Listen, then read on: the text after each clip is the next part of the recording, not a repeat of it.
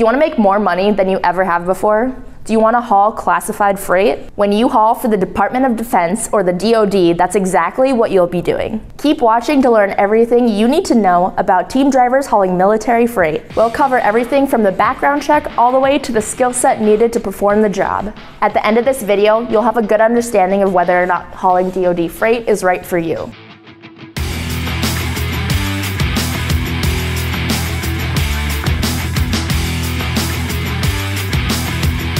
Hi, I'm Cassie, and I have been involved with DOD from the beginning at ATS. I am the person who got ATS cleared as a facility in order to haul for the Department of Defense, and I am the person who helps get drivers cleared. So today in this video, we're going to cover passing the background check, the day in the life of a DOD driver, tips for success, and how much money DOD drivers earn. The first thing we're going to talk about is passing the background check. A background check is required for any driver that's going to haul Transportation Protective Services or TPS freight. There's a couple of steps to this. The whole process can take a long time, but on your part, it's not going to be incredibly time intensive. The first step that you're going to need to do is complete an SF-86 form. So that's a questionnaire that you will go online to complete. There's a lot of different topics that it's going to cover. It could take up to 6 to 8 hours potentially, depending on how prepared you are going into the questionnaire.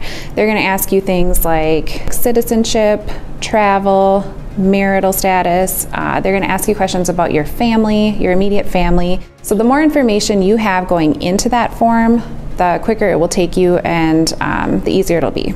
The second part of the process for you as a driver is going to be getting your fingerprinting done.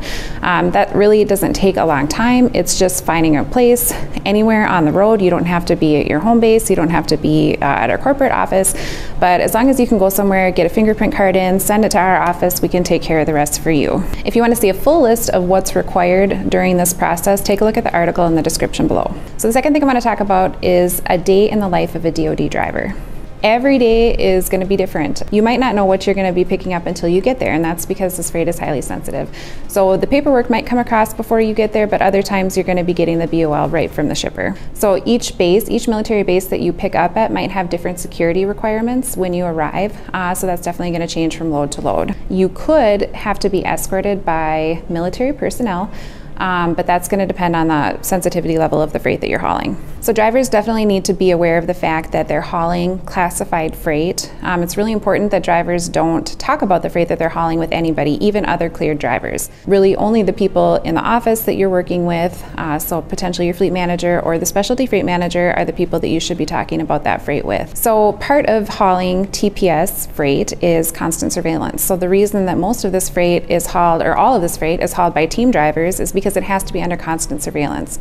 This means that one driver has to be awake at all times, and there has to be eyes on that load every minute of every day. The third thing I want to talk about today is our 4 tips for successfully hauling DOD freight. If you're used to hauling one load after another, hauling DOD freight might be a little bit of a different mindset for you. Safety is always critical, but getting into an incident with a DOD load or a TPS load could be an entirely different story. My first tip is going to be practicing patience.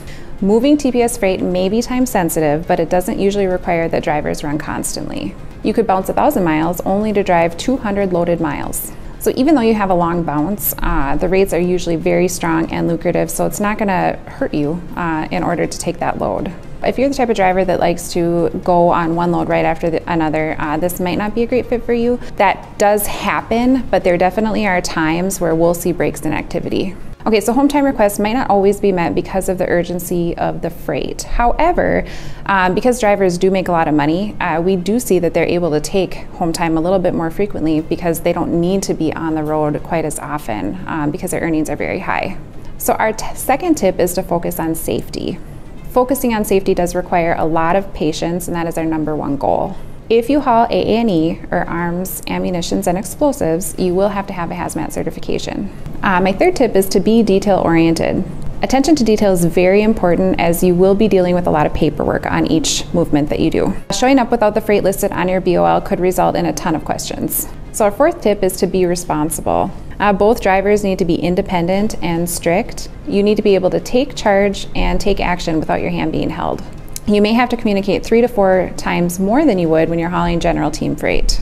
So again, ask the questions, communicate clearly, follow the rules, and you will find success. So the final thing that we're going to talk about today is how much DOD drivers make. Even though team drivers may be driving less than they would on general freight, they will still be making more hauling DOD. Each team hauling TPS freight can expect to make between $7,500 and $10,000 each week after expenses.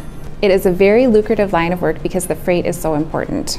Driving for the Department of Defense is intense. Are you up for the job? Despite its strict parameters, drivers love being a part of something bigger. If you're up for the job, why not find a carrier that will pay you generously to do it? Now that you know what to expect from hauling DOD freight, you can take the steps to work with a carrier that hauls TPS and AA&E freight. If you want to learn more about hauling DOD freight, take a look at the full article in the description below. Thanks for tuning in for another edition of Over the Road on the Truck Driving Channel. We make videos like this every week. If you found this video to be helpful, give it a like and subscribe to our channel. Thanks for watching, and we'll see you out on the road.